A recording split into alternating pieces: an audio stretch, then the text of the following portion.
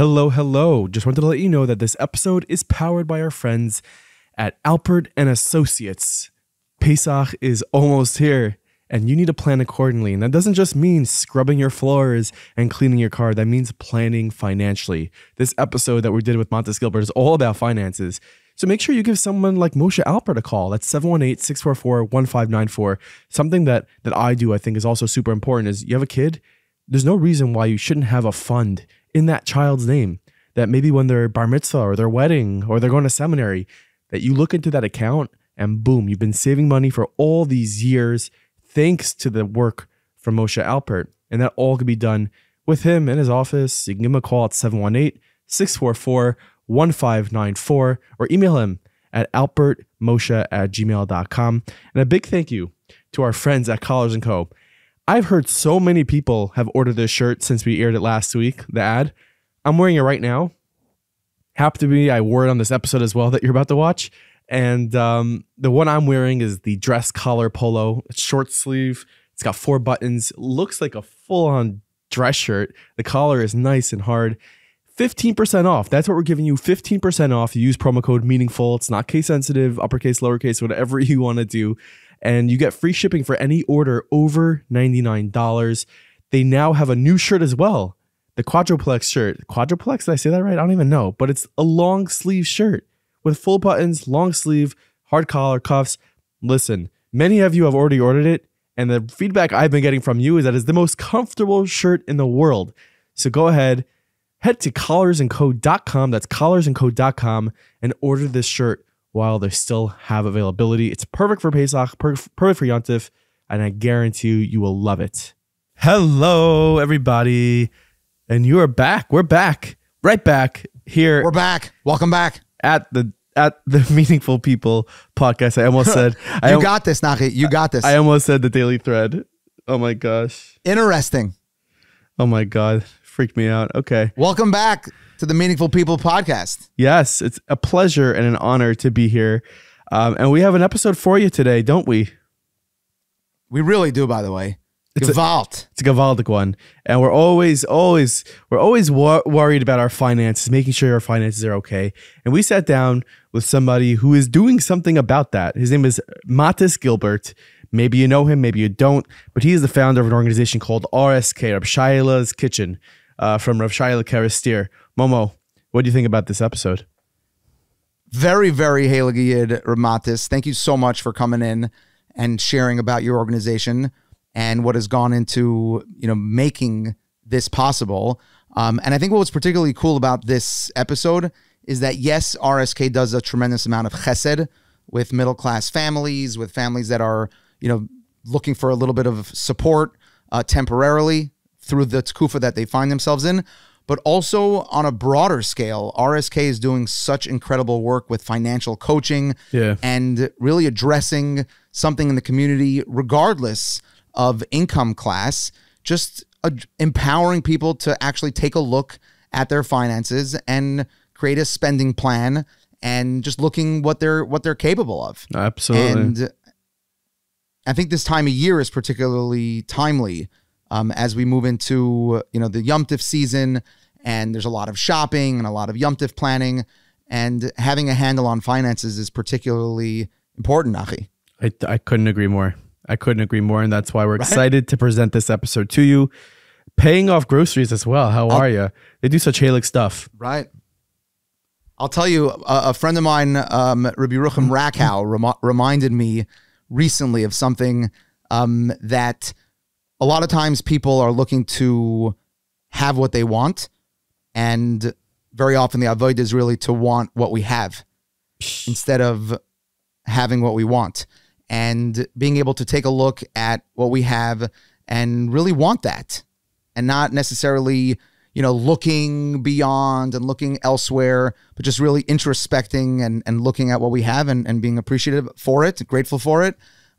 He actually shared an incredible mashal. He said that there was a guy, American guy, who, very successful businessman, and he goes out to an island in Punta Cana somewhere and encounters a fisherman who is, fishing, and the businessman asks the fisherman, he's like, so what do you, how do you spend your day? So he's like, well, I fish for, like an hour, maybe 90 minutes, and I catch enough fish for the day. And the businessman is like, and then what do you do? He's like, well, then I come home and I bring the fish home and we eat and I go on a walk with my wife and I spend time with my kids. And then very often I'll take a nap and then I'll maybe go on another walk. And he's describing this day. And the businessman is like, dude, like I'm an MBA. Let me explain to you how this works. You're going to go out on this boat. You're going to work for like 8 to 10 hours. You're going to catch enough fish to buy a bigger boat. Then you're going to bring a couple of friends with you. And he starts like describing this business plan for scaling his fisherman business. And he describes this whole plan. And the guy's like, well, how long is this going to take me? So he's like, well, till you get to your goal of like selling the whole fisherman's conglomerate, it'll take you probably, 15, maybe 20 years. And the guy says, well, then what am I going to do? He says, well, then you're going to sell the whole thing and you'll have enough for like early retirement. And he's like, and then what am I going to do? He's like, well, then you'll have time to just like come home and spend time with your wife and spend time with your kids and walk around the block and take a nap. And the fisherman's looking at this guy and saying, I'm doing that right now. Yeah. Like that's what I'm doing right now. And like, instead of having what we want, let's just take a look at what we have and want that. Absolutely. Couldn't have said it better. It's a beautiful mushal. Thank you for sharing that. And I'd like to give a big thank you to Isaac Newman for once again sponsoring an episode of Meaningful People. L'zecher nishmas his mother, Ruchama, Perel, Malka, Leah, Bas, Aryeh, Leib, Neshama Shavan, Leah. And we hope that you watch this episode and you take in the tips and the lessons and the things that are given off in this episode. Whether you need help or you can help somebody, RSK is there. And this is Mattis Gilbert. You are listening to the Meaningful People podcast. The podcast featuring our nation's most impactful, influential, and meaningful people. For those who don't know what RSK is, I guess like set the framework. What is RSK? RSK, it's a middle-class resource center. We help people get back on their feet. Middle-class, hardworking families, somebody going through a hard time, whatever the situation is, we help him with groceries, financial coaching, business coaching, career support. Get back on your own 2 feet, out of the kitchen. That's what we do. So I guess why did you start RSK? From my memory, I didn't even know that you started RSK. I knew you for a while and I was following your WhatsApp status, and every Friday or something you'd go, okay, Chevra, you're sitting there in your car and you're like, Chevra, we have 25 families that we're going to pay off their grocery bills. And I had no idea. I thought maybe it was a new gig. You work for this place in Ukraine. Now you're working for RSK. But Belarus, yeah, like that is, it was really amazing. So I guess take us to the beginning of why you started this. RSK goes back to, we started when I was in Pinsk in Belarus, part of the Stalin community there. The Stalin Rebbe has a nice. He founded Yad Yisrael in Belarus, in Ukraine, and all over. When I was there, somebody invited us to go for Shabbos to Kerestir, and we had people coming through all the time. People visiting Chafetz Chaim, Radin, and Baal Shem Tov's son lives is buried in Pinsk, and just Mekayim Sukdeshim all around. And we went for Shabbos to Kerestir. It was the first Shabbos that they had. Reb Chaim Leibish Rottenberg, for Shea Rebbe, had a Shabbos there. I think it was like 15 years ago, 16 years ago.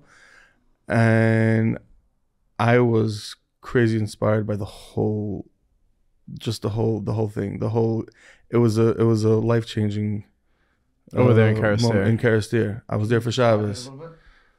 So it was first of all, it was like a 35-hour train ride. What? From where? From Belarus to 35-hour train ride. Kerestir.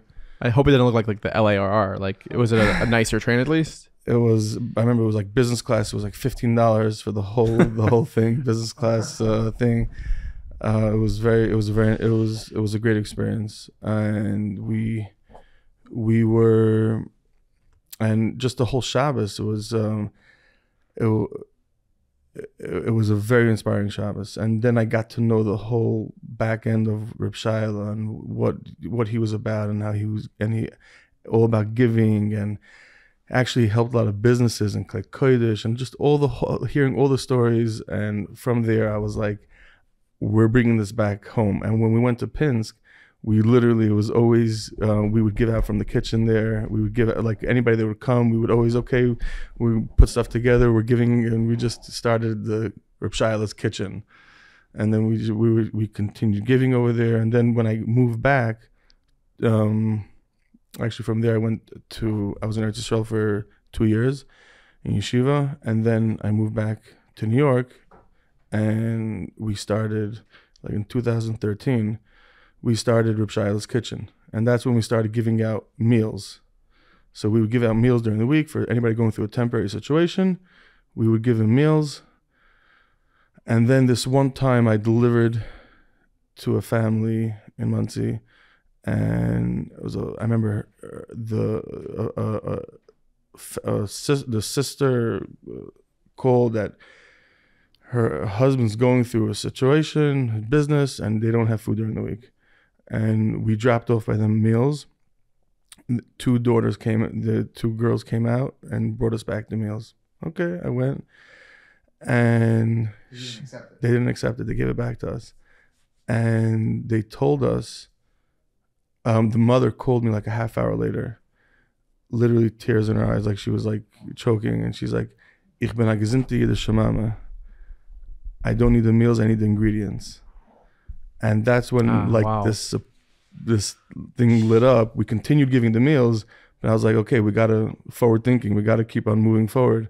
And that's when we moved on to the grocery, and that's when you saw that. So from 2013, 14, 15, and that's when it happened in 16, 17. That's really incredible. Yeah. Like that story is very powerful. Like it says so much. Like it's one thing you give me a meal, but in order to keep their dignity, they can still have their pride. Like I can cook. But I'm a healthy young mother. I can do it myself. So and then from there we went on to. Also, a lot of times in the house, there's members of the household that if they get meals delivered, it's apparent that it's not their food. Yeah. That's being delivered. They know what their mother's food is like. Yeah. They know what the tam is. They know what and it preserves not only the dignity of the mother, the Yiddish Mama, the Gezintim Yiddish Mama, but it also preserves the dignity of the entire household. Maybe the kids don't even know that the groceries are coming from exactly. RSK. Yeah, children, the whole aroma of the kitchen, the own home. I always said Reb Shayaleh in 1920 would love what RSK is doing in 2020, because back then it was okay. They went to the local soup kitchen. They went to the local thing. Reb Shayaleh would have wanted everybody to have their own kitchen, their own home, their own smells, their own aromas. I'll tell you what, a reframe on that. Not only would Reb Shayaleh love what's going on here, but I heard a Moira de Gezach from Rabbi Yossi Schwartz, the Rav of Kodesh in North Woodmere. But I think he was quoting Rabbi Meyer Morgenstern from Eretz Yisrael. He was saying that he explained, what is it all of a sudden where a certain generation becomes infatuated with a certain tzaddik from back in the day. Right. And I don't know if he was applying it specifically to Reb Shayaleh. He may have been, but it certainly has an application where you see, and I'd love to hear from your perspective what you see going on today with everyone going to Kerestir, and there's been a surge of interest from this generation in the tzaddik that was Reb Shayaleh. And he explained the beautiful inyan behind it.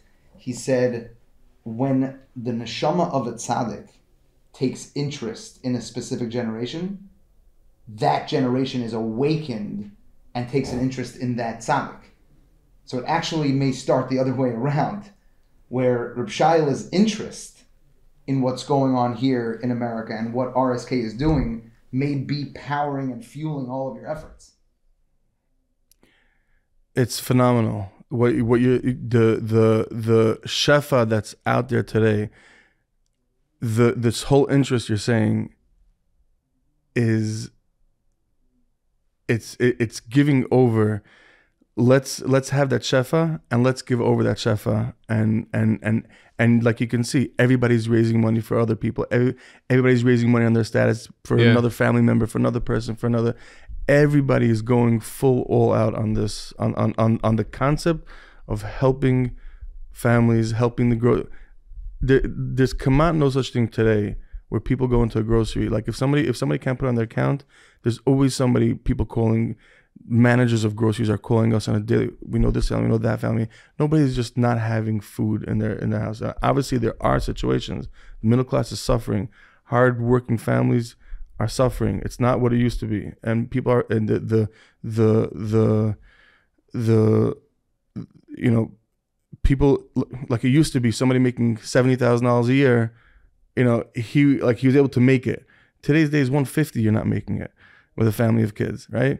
So like it's a different, like it moved down the uni status with the expenses that we have.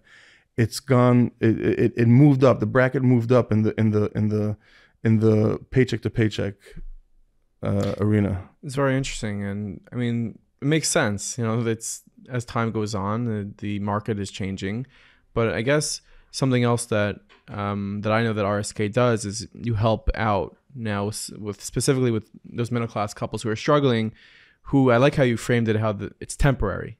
It's these people are not, and it makes it probably more available for people to reach out, and they're okay. Like, listen, this is a temporary situation. Exactly. I'm not like a lo yitzlach. I'm not a nebach.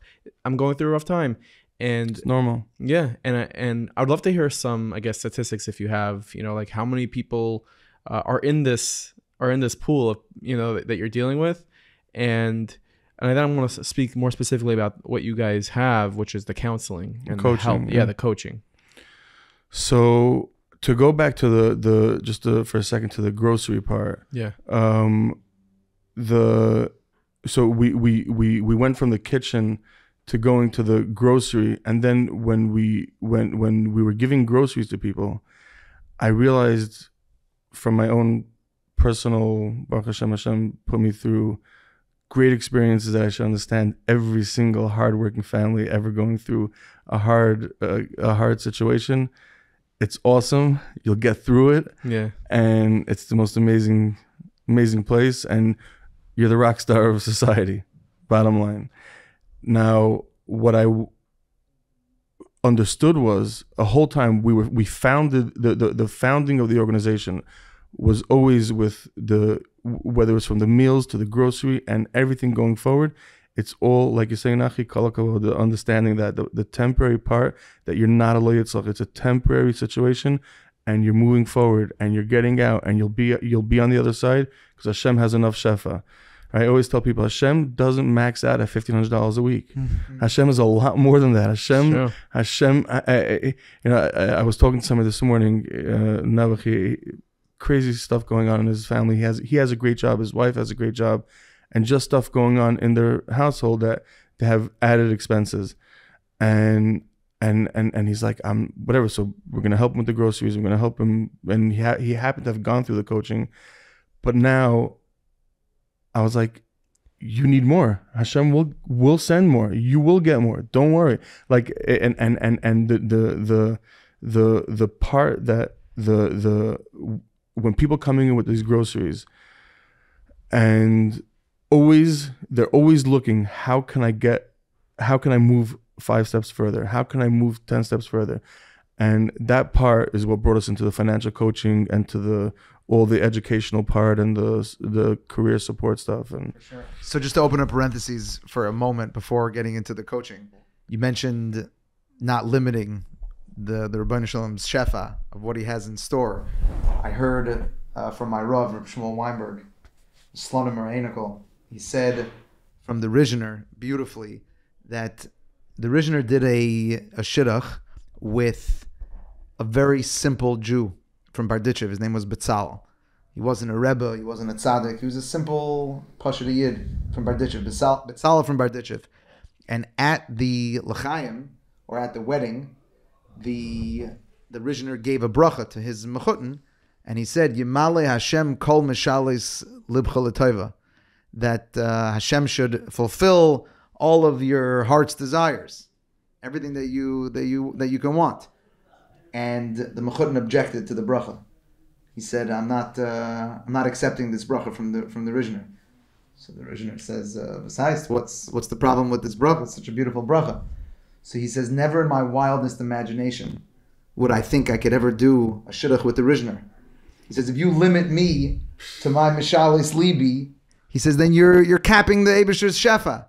Clearly, the Rebbeinu Shalom has much more in store for me than I could even imagine in my own heart. Wild. Wow, that is awesome. I guess the part of the coaching process, I hope that we were able to let people know that there is more and there is greater, because people really are locked in with their framework of what they saw by their parents or what they grew up with, and they're like I'm used to paycheck to paycheck. I'm used to balagan. I'm used to chaos around finance. So you're saying it's almost like a culture thing. It's like they don't make. Well, Ben Shapiro says that a lot, which is not a raya necessarily, but he says that poverty is inherited in many ways, not because of the amount of money, but because of the mindset. We'll see that a lot.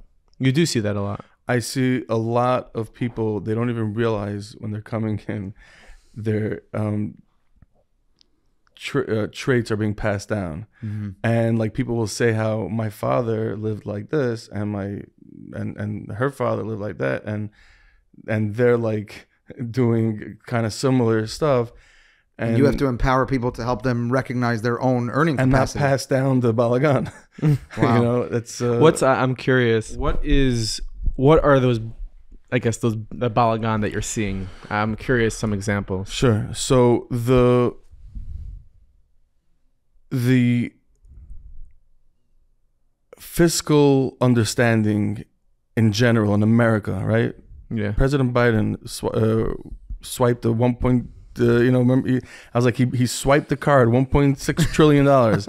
That's the environment we live in. It's not a Heimische problem. It's not a Jewish problem. It's a general society we live in. I remember in Belarus, I was always thinking like the people there, when they had $1,000, it was their $1,000 that they earned, and then they earned another 1,000 and became 2,000. And like when he would go on vacation, it was like he really earned it. He put away money for it. And if you think of like, there were no points. Right, the points. Forget about the points. I always say credit card points is like a free limousine to the casino. It's like come, bring all your friends, kosher food, but end up in the casino. There's a reason why they're giving you the 90,000 points. Why? Because they want your interest. They're looking for recurring they're hoping donors. That you can't be paying off the $6K. They're hoping that you become a recurring donor. Like just like what do you mean donor? I'm saying like an RSK, like we want somebody to like donate $100 a month. They tolerate those that pay. They know their that bills. you're going to end up being. They know that a bigger percent of their clients are going to be paying $1,000 a month for a $50,000 credit card for their interest. So nobody gives it for free. They're not in the chesed business. Let's be real though. The points thing is all. It used to be better. The point stuff. You used to get more. Yeah. The point stuff is like right. So 90,000 points. It's $900. You're gonna go and try to figure out how to have a business spend $6,000 in 3 months. It plays with your mind. You want to infuse some halagicity from a chevra that are busy with the points. They do a fabulous job of utilizing a system that is there with people that pay off the credit cards, hopefully, and they know how to work the system. God bless them and their families. It's amazing. 100%. But if it's creating a scenario where people are taking on debt that they can't afford, that can become problematic, obviously. 99% of the people are not doing that, right? If the 1% and he'll show Amex, no problem. But bottom line, Amex is a multi-trillion-dollar company, billion-dollar company, not from giving you concierge, and not from giving you the silver card that you feel like, oh my gosh, and I'm a member since, oh my gosh, and like you have this whole relationship with Amex. It's not it's there to build their wealth, not to build your wealth. They're not in the chesed business, and they're not here to, but that's a whole credit also card. Not here at all. They're not here, but it feels pretty good though. That silver card. if that It's like the metal. it's meant to make you feel good, and it's meant to play with your mind. It's working, Nachi. So is the word credit cards for you and your organization when it comes to dealing with your chevra, is that like a 4-letter word, credit card? Yeah, Really? yeah. People shouldn't have credit cards. No, not at all. I have a debit card and I love it. And if if I'm low and my wife is calling me for like shopping, right? It's a busy time, it's hectic. That moment when you reach out to Hashem, when it's a debit card, it's gewalt. It's next level. When it's a credit card, you have that $10,000 credit card. Yeah. It's just it's a scam. It's like it stole that relationship with Hashem when you need that extra few $1,000s. I hear what you're saying. You know what I mean? But practically speaking, It's like the Nachash, the curse of the Nachash, right? It's You know what I'm referring to. The curse of the Nachash is that the Nachash is on the ground and that he's going to eat the dust of the earth. So they ask, well, is that a curse? What it eats is right there. It never has to go searching for food. It never has to struggle for food. Everything, but it doesn't have the relationship. Yeah. Never has to ask. Wow. Did we just cancel credit cards? I think we're highlighting an issue that exists for a demographic of Yidden that get stuck in a certain way with credit cards. And like anything that is powerful, it can be used for good and it can be misused. And if it's misused, there are certainly pitfalls to credit cards. I don't think that makes it inherently non-kosher, period, end of story. But like anything that's powerful, it can be used well and it can be misused. What is someone supposed to do if they don't have enough money for, let's say they go to the groceries and so the credit card is going to get them over and they're going to get paid at the end of the next week. So you're saying is... Well, they should reach out to RSK. Should they?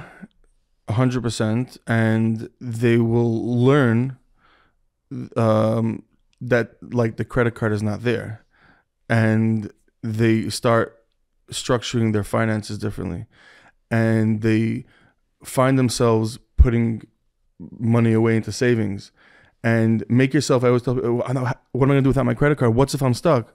Okay, make yourself your own credit card called the Friedman credit card, and it's a $10,000 in your savings, or 20 or 50. Make that your credit card. Be your own lender. Be your own lender. Don't interest free. Right, interest free, and unless you want to earn a couple points on yourself. I'm kidding. The points that you're earning, the money that you make. Let's say you made 100,000. How much is 100,000? It's $1,000. It's $800. $700. How much is 100,000 points? It's $1,000. $1,000. You overspend. The statistics are you spend between, I think it's 12 to 18% more using credit cards. Really? Yeah. Well, by the way, I was kidding. I was saying unless you want to charge yourself some interest, earn a couple points of interest. Right, got to be a halacha against like that. Percentage points. No, but I'm saying failed attempt at humor right there. That was my bad. You spend a lot more money using credit cards because of there's a reason why the merchant is ready to take a hit of 3%, 4%. The reason behind that is they know when you're spending on a credit card and you come in with cash or debit, you're spending more with a credit card. There's a different feeling about it. That's not leaving your account now. I never heard that. That's such I never heard that point. Yeah, that's very important. That the merchant is willing to give up 3. I thought it's just that in order to stay in business, you have to accept credit cards. You're saying it actually drives revenue. Of course, you're spending a lot more money. You don't feel it didn't just come out of your account. Number one, and number two, there's a different feeling for yourself when it's a credit card. It's not fake money, but it's not you're not. No, it dealing is. It is fake. It's not your money. It's like a stock. It's like down the line, and it's in 30 days, and it's like all this stuff in the back of your head, and even in the back of your head that you're thinking in the subconscious, you're thinking about that you spent $500 in the grocery, and it's 500 points. Like in the back of your head, like it's building up your Karen of points. Like it's all this mind games. And pulling out that card, that metal card, and just it feels it's all part of the game of the credit cards. Would you say that the credit card thing is like the biggest struggle that you're facing with the middle class that you're trying to help? Is it the credit card stuff, or is it misusing and miss? The biggest part that I think that we see going on right now from pre-COVID to 3 years later 3 years later, by the way. Shem Yishmar. It was 3 Is it years ago. crazy? It was 3 years ago. Like I saw people posting like 3 years ago today was my chasana, and 3 years ago I was in the hospital. Like now was the beginning of the lockdowns. It feels longer or like less? No, it's just we don't even realize the trauma that people went through 3 years ago. By the way, yeah, right? It's a real thing. But I find that a couple years ago,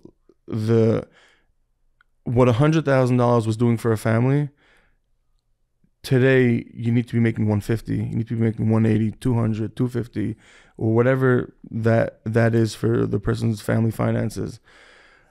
And people didn't adjust with their salaries. People didn't, people get used to their career with whichever company they're in, and they're not getting the raises and being ambitious about their raises, and then they fall into this $20, $30, $50, $100,000 holes, and year after year they get deeper into this hole, and that's the real rut.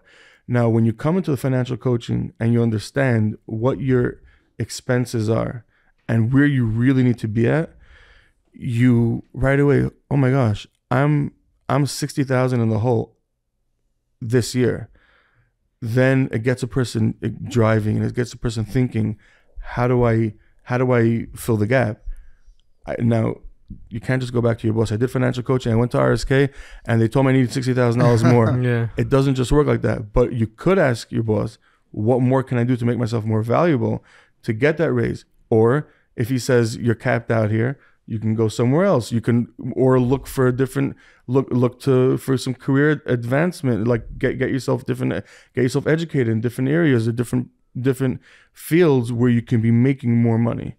And that and back to the struggle what you're talking about, people are not understanding what they really need to be making, and people like are used to like, yeah, I'm making 100, I'm making 120, I'm making 150, Yeah. I'm making 180. Sounds like a big number. A family with 5, 6, 7, 8 kids making 150, 180, 200. It's mamish. I know people will be like, what? 150? Yeah. 150, a family of kids is not making it. Make the cheshbon, right? 150 after meiser, tuition, groceries, school, camps, clothing, sukkahs, Pesach. Think of one therapy that goes on for a kid, or one tutor you need to get, or the health insurance. Or the numbers don't add up. I personally think in the Jewish world, b'chlal, the numbers don't add up. You know, like you're saying 150, a family of 5, 6, 7 doesn't make it. I would say, well, I'd be hard pressed to say, well, how about 300? Yeah, I'm not going there because then people are going to be like, no, I understand, oh my God. and I respect that, I respect that because I think there are ways to make it work. But it's such a scary reality. And I want to ask you, you had mentioned about like the person who's 60K in the hole. There also must be a mental side of it that you have to deal with, where people work hard to make money, to live life. And it must be so demoralizing to be working hard, to be making money, and to still be in debt, and to still be in the hole. That's probably very difficult. It's very hard, and it's very hard on Shalom Bayis. It's we get therapists reaching out to us, Rabbanim reaching out to us. What did you do to this family? They went to the financial coaching, and they're different people. Like what I was trying to do I was like, it's in the Gemara. It says about when the finances, when the wheat goes to the bottom of the barrel, there's no wheat left, and it causes Shalom Bayis issues. It's very simple. When there's money, I remember there was one couple. They came in and they were telling the coach, and they were going at it with the coach. They were saying he's this and that, and giving all different issues, and she was giving him a mishaberach. Yes, and about her husband. Fast forward 2 years, Baruch Hashem. I'm not taking the credit. Hashem. I see. By the way, I see nisim. Miracles happen to families that go through this process, because they want to live the right way. They want to live the straight way. They're not looking for, I always say, quick fix. Inter and tish is business tish, and hechel tish, the sky's the limit, right? I don't know what language that was. Under the table is the you're capped out at the table, and when you live over the table, the sky is the limit. People when they go, because really it's a emunah b'tachin here. We're talking about when somebody is, people say, I don't want to know, I don't want to know what's going on. I don't want to know. Hashem just sends. I was like, maybe you don't want to know because you're afraid, and you're afraid that Hashem can't send it. How about look at it, right? Pachim Ketanim, Yaakovinu, right? Like all tzaddikim, Rosh Hashivas, people were makbid on the finances, right? And there's a reason why Hashem didn't like the halacha. It wasn't just give meiser, just give as much, just give 10%. There's 20%. So 1 second, what's 10%? I need to know how much I'm making.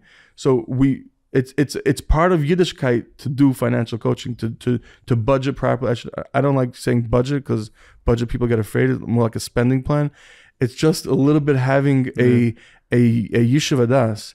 So I like that reframe from budget to spending plan. Of course. Because I would imagine that a lot budget's like diet. A lot of the fear that people have is, first of all, they don't want to associate themselves as someone that needs a budget. And the reality is that everyone needs a spending plan. And it's not a specific demographic. It's not a class of people necessarily. So that's number one. Number two, I imagine there's a lot of fear of it's just an overwhelming task. It's a full-time job. It's a fear of that I'm gonna have to karg, right? I'm gonna have to be like more stingy and thrifty. I'm not gonna be able to. Like every family wants to give their kids everything. They want to give your kids and your wife, and you want to be able to not say, "Oh, I'm sorry, we can't afford this." Put it in the budget. Put it in the budget. Put it in the spending plan. Put it in the spending plan, and you'll see it there. And I remember there was one family that came in. They said, I used to buy my wife a gift, Erev Yom Tov, and I used to just swipe the card. And he's like, whatever, it was a gift, and she knew I didn't have the money, but I bought it anyway because that was just what I did. After he did this spending plan, he would put away a couple $100 every month, and it was in a category. It was in one of the the items, and came Sukkot, came Pesach, he bought his wife that present.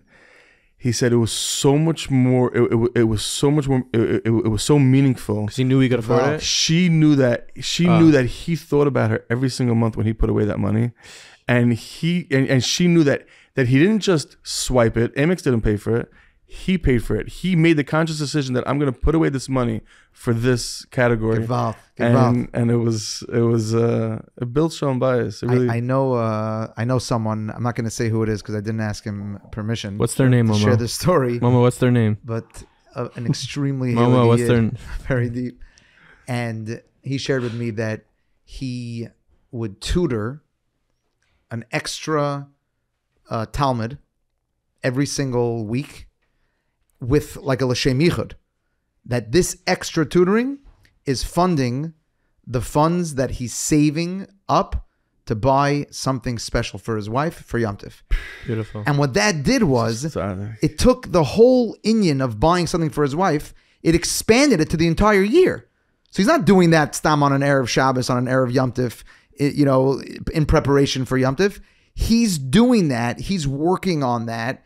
And he's in that place the entire year. It also makes the learning that he's doing probably ever so more meaningful. Sure. Because he's doing it for also, besides for Kvod Shemayim, he's doing it for his Shalom Bayis, for his wife. And that's the source of all Shefa. Like, we're like that, like, it's so special when people take the time to not just to spend with a cheshbon and to have these higher driven purposes of what they're doing. It's not just swiping and swipe, and the whole swiping is just so mindless. It's mindless. That's what it is. That was the word I was looking for. We'll be right back to this episode of the Meaningful People podcast. But first, I wanted to give a big thank you and a shout out to our friends at Fiberdial. Our good friend Sam Shmuley Staubert, who happens to be friends with Mattis Gilbert from RSK. He has this company called Fiberdial, and they take care of all your communication needs for your business. No matter the size of your business, Fiberdial can design, develop, and set up and maintain your communication needs. So make sure to give them a call today at 845-642-2500.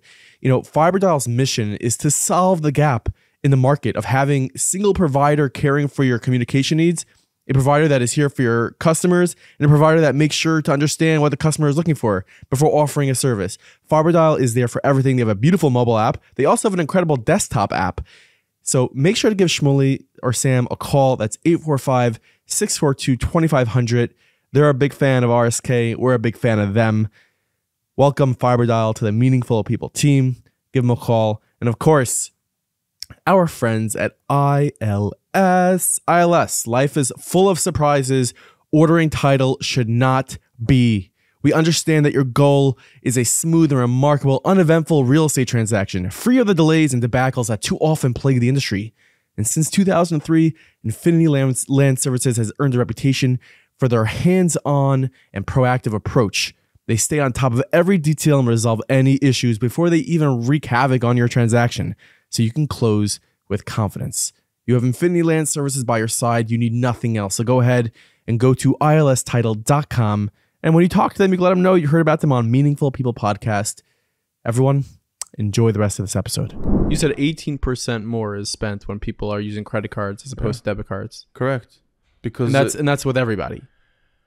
Or I think it's most people. You have that 1% of the guy who's such a disciplined person, but don't worry, Amex will get him somewhere. they'll find somewhere to get him. But the back to the shalom bias I want to bring up, because people are always afraid coming in with their wife. I don't want my wife to know. My wife should just spend. Mm-hmm. She shouldn't know, and she shouldn't know the chaos that's going on in my life, and she shouldn't know the chaos that's going on in my business. So two things. First of all, it may be hard for the first meeting and the second meeting, but your wife is calmer, and not just calmer, but she's in on the mission with you. If you're in debt, $50,000, I remember this family came in $100,000 in debt. He came in with his wife, and they were mamish. Like, it was real hard time for them. And they were doing it together. She was in it, like people say, yeah, my wife just spends my money. She spends because if she doesn't know what cheshbonis is going on by you, just like you were in debt last month, $5,000, so this month will be $7,000, and you're doing minimums and you're doing all that. When you bring her in on the mission of let's be fiscal, let's have a healthy fiscal relationship with the money and our finances, she's in it with you on this program. And another thing, your wife understands, right? Adam and Chava, right? We had the curse. I always say women have 9 months, and a man. Oh yeah, I'm gonna get shot for this, and man, when he's starting a business, he's got a year or even 2 years. Good luck with that one. So I live in North Windsor, by the way. If you need any, if you need a place to go tonight, witness protection. It's a real thing. Like men go through a hard time with their business, starting up a business. How many families come in starting a business? Nobody knows what they're going through. They just built a gorgeous storefront, or they built a gorgeous marketing for their gorgeous business going on.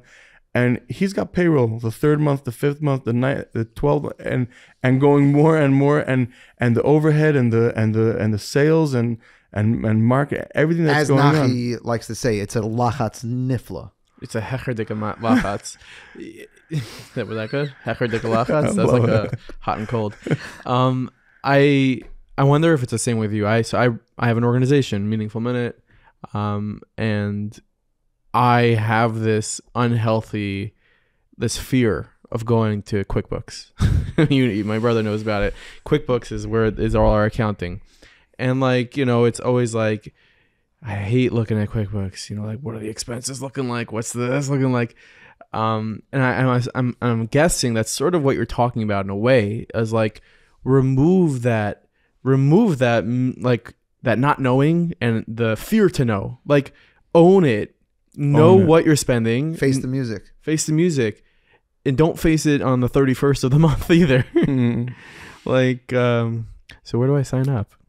And actually, that's where we started doing the business coaching, because we saw so many people that started businesses that, for whatever reason, Like, you know that you need a secretary, you know you need somebody answering the calls, you know you need a salesman, but the somebody doing your books, that just went like all the way down to the bottom of the barrel, the bottom of the list. And for some reason, I saw a business coaching a very, very strong need, and Baruch Hashem, it's rocking away. We have business coaches that do wonders, and kol hakavod, shout out to the businessmen that give up their time and give up their experiences. You have businessmen volunteer. Wow. Yeah. Momo. Mikamcha Yisrael. Yeah, That's it's Meyerdik. really special. Can I nominate someone to be a mentor? Adrava. Momo Nachi Gordon. I'm in fundraising, okay? I'm going to make everyone broke. But back to an organization. Nachi, I feel you. Right? But I did hire a controller, and shout out to Mrs. Newhouse, who's our controller, and she's rocking it. What is a controller basically like runs? She runs the Financial books. I can't do control. anything. I buy a bottle of milk. She wants to know where the receipt is for it. Oh my gosh. So you're the guy who was asking for receipts. I don't want to do that. That's crazy. Receipts? She's really like Baruch Hashem, because like without a controller, I saw myself like we really like, you know, even though we're running an organization, but you got to run it like a business. Yeah. And Baruch Hashem, RSK is being ran like a business, because if we want to 10x the organization and be able to service thousands of more people, we have to run it like a business, and we have to have everything in place that, because Lamaisa, with knowing the numbers, that's how you know the next step. You know, somebody told me about a budget. He was like, stop, give me a break. And by the way, not to single out Chassidim that don't do budgets. Chassidim are great with budgets. Litvak is great with budgets. But this Chassidish guy, he was a very heartwarming individual. He was like, just leave it alone. You know, Hashem sends Shefa, Sefut Taban. It means, you know, the train's moving. Everything, it's going good. So I was like, look, first of all, whatever was going on in the last 2 years, do you want that happening in the next 2 years? I was like, obviously not, because we're having this conversation. But I was like, when you make a bar mitzvah, right, you can either tell the caterer, I'm making a bar mitzvah, I need food. So either there's going to be tons extra, or there's going to be a shortage, right? You're not going to have enough. Just sitting down with your wife for 5 minutes. Okay, so you have 20 couples on your side, your family, my family's 20 couples, the neighborhood, the shul, my friends from yeshiva, whatever. We come up, we need 65 portions. Let's go shefa. Let's order 20 more. So you're ordering 85 portions. You told the caterer 85. You sat down for 5 minutes. You saved yourself that little bit that you know you have Yeshiva Das, you know 65 couples are coming, and you set yourself up for 20 extra. Instead of just 150. No budget. Just bring food. I don't know, 150. Or maybe it's not 65. He could have just said in his mind, because of whatever, okay, 50, and then it's gonna be too little. It's all that just mindfulness of just sitting down for 5 minutes, going over it with your husband and wife together. And by the way, there's a section for needs and wants, right? So for all the women, the men, I should say men and women out there that think that I'm not going to be able to buy this, I'm not going to be able to buy that. No, you're coming into financial coaching to be able to spend more. Mm-hmm. And from there, and by the way, I saw this somewhere where when the accuracy, when you ask Hashem in your tefillos, you ask Hashem, I need 250 this year. I need 350 this year, because this is what my budget's calling for, and these are the wants. Hashem lets you enjoy life.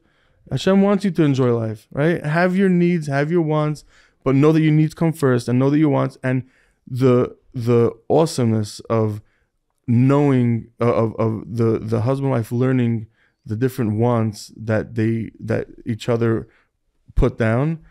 Oh wow, you really like that means that really means something to you. Oh wow, that really means something to you. Like it's you think again across the gamut when it comes to the shalom bias, even if you don't need it financially, working together with your spouse when it comes to the finances is probably a good thing. It's healthy. It's healthy. It's healthy. It's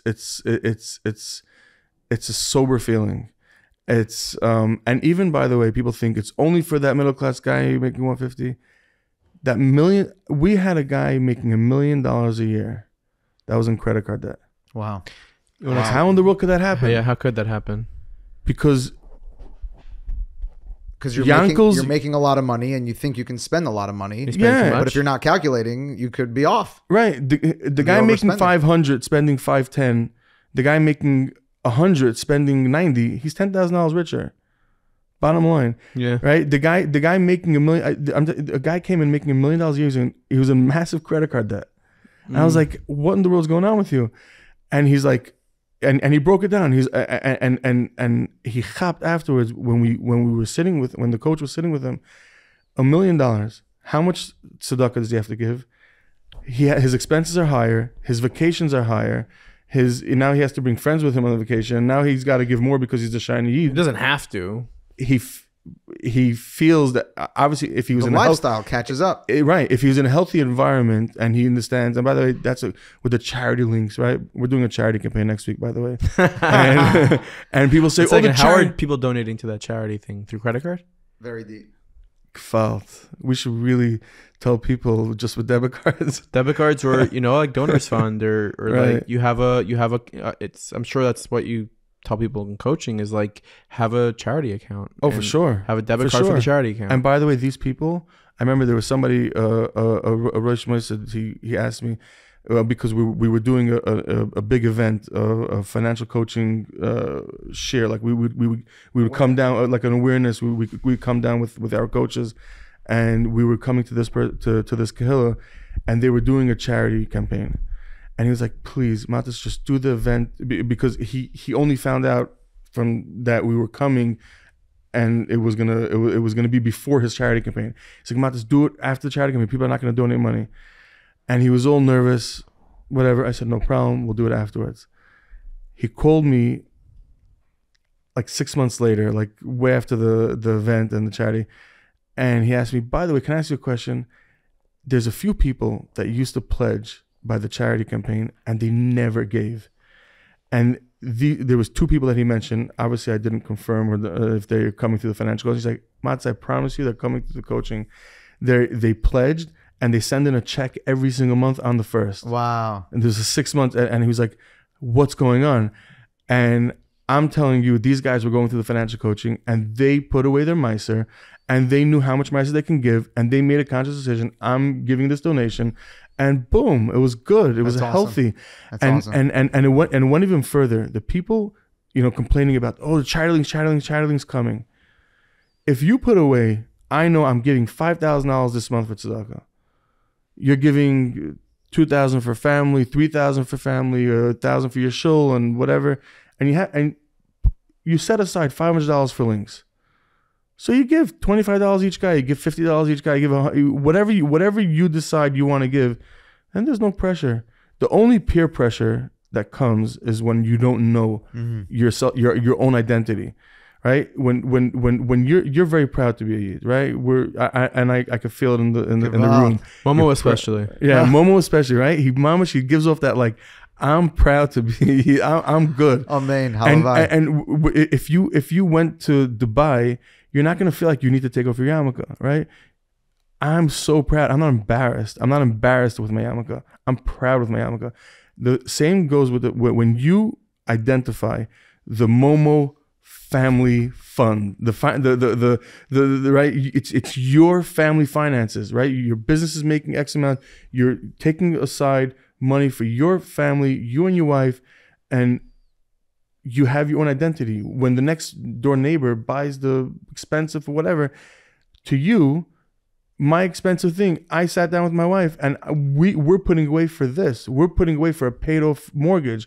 We're putting away for a paid off chasana. We're putting away for my son to have a paid off chasana and $100,000 for his down payment. It's so That's insightful. A dream. It's so insightful because, just to highlight a layer of this insight, part of the work is to be sameach bechelkai, right? To be happy with what one has, right?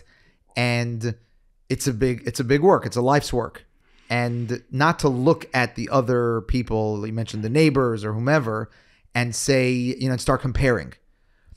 But if a person doesn't have their own plan and a person doesn't even know where they stand with themselves, they don't know, they don't have their own financial identity, then they can't even start doing that work of accepting where they are in comparison to everyone, because you're busy second guessing and not knowing and being uncertain about where you yourself stand. And by the way, when his wife asks him for shopping for the shopping season, and she wants to spend $10,000 for her shopping spree, you can't say no, because you know what? You have no idea. She has no idea. You have no idea, and you're taka schlechte Mensch. Wow. Right? Schlechte Mensch. keep that in my back pocket. Gathering these words. You better watch out. You know, His arsenal is growing by the I don't minute. wrestle. You know what I mean? Knock these Kleifer out.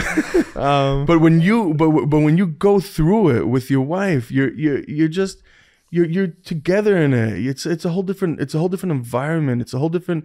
You're not chasing your tail. And the millionaires out there. I mean, we were sitting with a few people recently. There was one. You said they're millionaires? Yeah, I don't like saying I don't like what are their calling names? people millionaires. But like there was a few wealthy individuals we were sitting with, and obviously everybody was thinking, yeah, nobody does a budget, and one person was like, I know what I spend every month, family finances. And that's the real way of living. And he's living healthy, and his kids will grow up healthy individuals, because it goes down also when people sending kids off with, an allowance for your kid, going to Eretz Yisrael. Not just a credit card that you're swiping. A guy was telling me, my kids are swiping my cards. I was like, you never told him how much he can spend. You never gave him an allowance. Give him the freedom of knowing that he can spend $1,000 this month, and give him the freedom that he can roll over that give him that cash in his bank account, that he can decide, I'm spending $500, I'm putting $500 in savings, or I'm spending the whole 1,000 this month. Give him that freedom, or give him the freedom that he wants to put away for a trip, or whatever. Build those life skills. It's amazing. It's getting passed down. It's getting all these. I want to highlight another intersection that you touched on, the intersection between the business coaching and the personal financial coaching.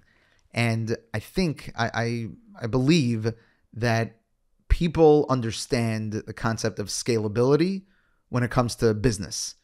And they know that it exists, and they know that if they build their business at the foundation in a way that is scalable, they'll be able to be operationally efficient, and they'll be able to grow the business and scale the business and ultimately sustain the growth through the scalability.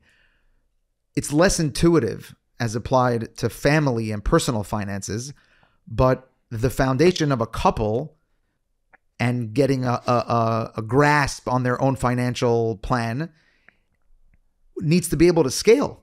Because Mirz Hashem, when the couple has a child or two children, or those families that you mentioned with 5, 6, 7 children, 10, 12. Halavai weiter, the scalability of your personal finances needs to be in place. And it's much more complex to manage your finances when there's all these moving parts. And that's exactly why we tell people, put away money now. You just had a baby. Start putting money away for the chasa. In 18 years, they're getting married. 20 years, they're getting married. It's amazing. It's not and a surprise. Not only the amount of money. I think people, it's daunting, the amount of money, but the complexity is there. And you need to have a plan in order to address the complexity of the growth. Yeah, and it goes with all different parts of the family finances. Like like we need to have like a Duggish on the family finances, because like it's a real thing. It's the Gordon, it's the Gilbert family plan, and be proud of it and grow it and scale it and invest and put away and have your shlish b'kaga, shlish b'mam, if you want to have whatever you do. Do your thing for your family. All those finances. Words sounds like you said Gordon Gilbert. Sounds well together. How about could we combine our finances and just like go to town? I think the best part is you're building your own identity, your self-identity, and building your own plan. Yeah, and because it really is, it really would be fun. I always do. I'm a mind walker, as they say. No, you could. I mean, there is. I hear people people get afraid with finances, and that's why people always shying away from it, and even wealthier individuals and that middle class guy, he's so scared of it and afraid with the shalom bayis part of it. It's a big fear, and people have trauma from it. People have like I don't like bringing therapy and childhood trauma, just move further and but with Lamaisa, people with finances, there's a deep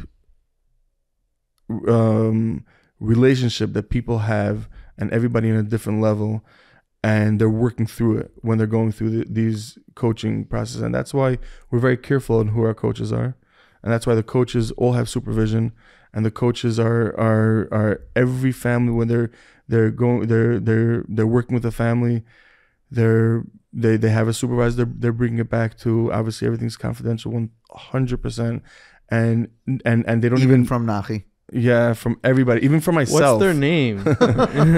I myself don't know the families going through. I don't see anything that goes on in that. And my focus is to reach thousands more families. Yeah. And Kanai like thousands of families have come through. It's phenomenal.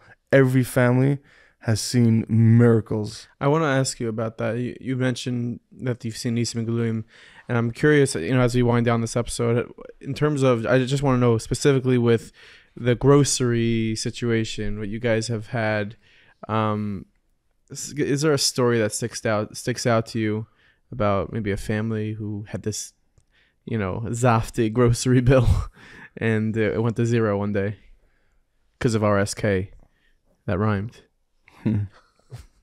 So I'll bring in this one family, Klei Kodesh, and Klei Kodesh is people in translate. How would you translate that? They're working directly in the furtherance of spiritual development. Or in chinuch, nice, which is a way of saying it as well, Momo.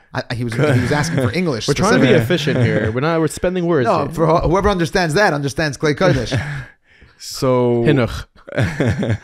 So people would say, a Rebbe can never make it. A Rebbe he just can't do it. And this one family, he came in, he's a Rebbe and he's an English teacher. And he needs groceries. He's got 9 kids. He had 9 kids at the time. He went to the financial coaching. He was living in a like they live in Meir Sharm, and this is here locally. And he was going through a very, very hard time. And through the financial coaching, he saw, wow, my numbers are out. I'm done on the second of the month. My month finishes on April 2nd. And he went for a course. So Chas v'Shalom, we never tell people to go out of Klei Kodesh. We would never take that responsibility, or we shouldn't. People should stay in Klei Kodesh. The people who are great at it. And this person, he stopped his English teaching. He went for a course, which we helped him get that course. Baruch Hashem.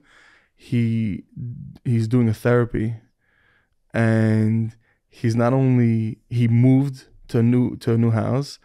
And he donates every single month. He brings in cash to the office. Gewalt.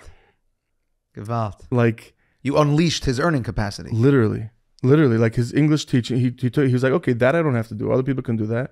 And he rocks out his therapy sessions, and it's to me that's somebody seeing the power of himself and how Hashem has that shefa. And somebody I just spoke to this week, who's coming out of the coaching and the grocery, will veer into the middle class, and they're completing their therapy. They went through schooling, and they're getting 1 more month now for Pesach, and they're out. And these are the awesome parts of the. And by the way, shout out to the hardworking families of Klal Yisrael going through this time. I wrote on my status on Sunday, I was like, today's National cash call day for I need money for the grocery, I need money for shopping. And this episode is very appropriate for this time of year where it's like people are going to the groceries and you're spending. It's so expensive, and clothing, shopping, and it's so expensive. It's so expensive. Our hope by bringing awareness to this topic Yeah. is to not perpetuate any anxiety related to the time of year, but rather to Fakert. utilize it as a impetus to inspire action and to highlight that there are tools within Mika Amcha Yisrael, there are tools within Klal Yisrael to help people navigate this. Yeah, and we have coaches all over. We have coaches in Muncie, in Lakewood, in Brooklyn, in 5 towns. The coaching's free? It's not for free. Okay, what's that? The reason it's not for free is it's a serious process, and we want Nachi coming in. You want commitment. And we want Momo coming in and myself coming in. It's a dignified process. The coaches, even though they don't necessarily need the money, or like they're CPAs, lawyers, and people that have jobs during the day, we want it to be a client service relationship. Wow. We want it to be something that the person's committed. Now we do have scholarships. I think it, in addition to having it appeal to everyone, I think it also lends a certain gravity to something. People treat a service that they pay for differently. Exactly. And that's the nakuda behind it. And that's I Siyata Deshmaya, I think the success that that we see from every family that has come through, it's mind-boggling. And get them back on their feet. Getting back on their feet, get back on your own 2 feet, and the couples that support each other through the hard time of whether it's the woman starting her own business, the husband starting his own business, or going through that job, or the job loss and going to the new job, and supporting each other. Kol hakavod to them, because they succeed. I've seen it time and time again.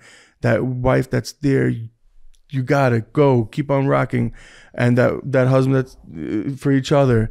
They, every single one, 10 out of 10 succeed, and even the others succeed too. But it's just a harder process for yourself, so don't put yourself through it. But rsk.org is where they can go at. And that's really, first of all, like 9 out of 10 domain name. That's a really good domain. RSK.org. 3-letter domain name. It is crazy. I have to shout out to Isaac Leader from Rabbi 911. He was like, Mattis, you gotta get this. That's his domain name, Rabbi 911. His domain name is, oh my god, he's gonna kill me for not knowing this one.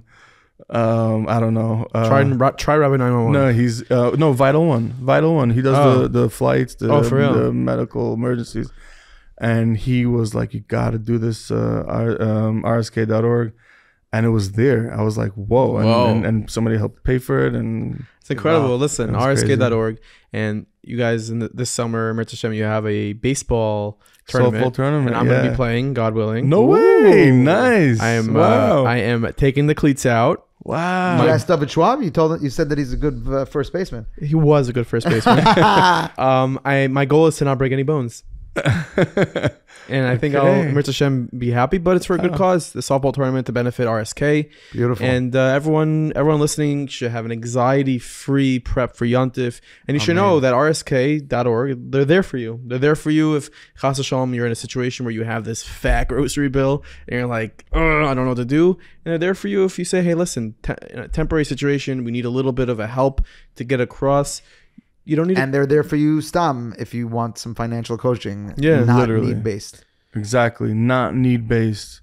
Anybody, and be that example. If you're running your kahila, you're that guy, that askin in your kahila, go through the financial coaching, because most people that we talk to about it, and yes, some are rabbanim, and yes, some people, and they're like, by the way, do you have a VIP coach?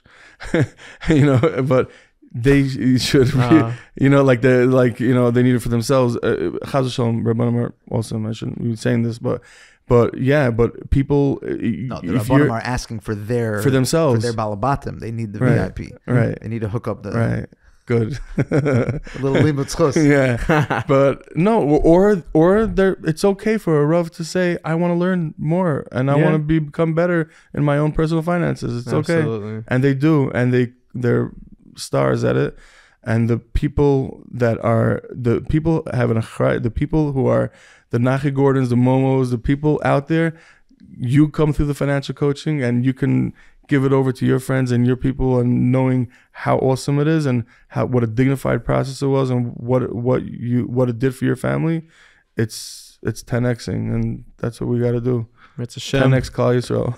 Mattis Gilbert, thank you so much for coming in. Thank I know you didn't sleep last night. It's a shame. You'll sleep tonight? Yeah? After the charity campaign Tuesday. Okay, after the charity campaign, which debit cards only. Credit card, and we're sending it back. Just kidding, but thank you so much. I hope, I think the things in this episode really lend a lot of insight and light. And it should be a schus, what you're doing, the legacy of Shayaleh of Kerestir. Yes. I love the name. I love how it's connected to the source of what you're doing. It's not like a dinky name like Meaningful Minute. It's awesome. It's erroneous. Keep it up. Thank you. Thank you so much. Thank you for listening to this episode of the Meaningful People podcast. Mattis, what a yid. What a guy. What a guy. Yeah. So awesome. So cool. Well, Pesach is almost here. RSK is busy. Like every other organization that is servicing Klal Yisrael, it's a busy time of year. We thank him for coming in. We thank him for all the work that he's doing. Literally helping people live. Live without lachats. Live a hecherdika life. How are you over there? Yeah. Hecherdika lachats. Yeah, dude. Yeah, whatever. I love what New City's doing to you, Nachi, by the way. New City has made you very Heimish. Look at me. I think it's you. I don't think it's New City. I think it's New Momo. Very deep. We spend a lot of time talking with Mattis about the avodah of, taking a look at finances and creating a plan to maybe grow beyond where a person is. And I was reminded after we recorded that Chazal tell us Ezehu Ashir Hasameach Bechelkai, right? Who is wealthy? One that is satisfied with their lot. And a lot of our conversation was moving out of the complacency and moving sometimes out of the boundaries and constrictions of our financial landscape, and strategies for growing beyond that. So I was thinking to myself, Ezu Asher Hasameach Bechelkai, how do we, reconcile that? And I was reminded that Rav Shalom Kamenetsky, who's now the Rosh Yeshiva of Philadelphia Yeshiva, he shared with us while we were in Yeshiva, and finances weren't top of mind for us while we're in Yeshiva. And he said that there's an application for this concept of Ezehu Ashir Hasameach Bechelkai for Ruchnius. In spirituality, we of course always are striving for more spirituality, but it's also important not to get down on ourselves for where we are today, right here, right now. And yes, there is work to move past it and to grow spiritually, but Ezehu Ashir, who has a rich spiritual life, one who is satisfied for right now with his chelek, and not beating oneself up for what one did, and not beating oneself up for where they're not, being sameach bechelkai even in ruchnius, and also with a renewed vigor to grow beyond it, number one. And number two, Rabbi Yossi Schwartz, who I love quoting, Rav of Kodesh, right now in North Woodmere, he told me, I think it's his own chiddush, Ezehu Ashir Hasameach Bechelkai, one who rejoices in their chelek, elakami mal mamish, one who rejoices in knowing that they are a piece of godliness, mamish. That is the most joyful existence in the world. Wow, that's amazing. Thank you, Rabbi Yossi. Shout out. Right? One day he'll get on this program. One day you'll be zeichet to have him on. But anyways, thank you everybody for listening to this episode. Make sure to leave a rating, review, subscribe, and we'll be back at you another episode of Meaningful People next week. We love you very much. We love Momo's glasses very much. And we thank you, dude. You're so kind. I know. Be kind, right? Gotta be kind, Momo. Right? Yeah, repping it. Yeah, dude. You're repping it today. All righty, everybody. It's a cold, rainy day out there. I'm trying to stay snuggled. This is where me and Momo we transfer into a one-on-one conversation, and we get all of you out of here. So enjoy the rest. Okay. Enjoy the rest of your day, everybody. So Momo. Hope you enjoyed this video from Meaningful Minute. We have so much more content for you. You may like this. You may like this. Take your pick. Let us know what you think.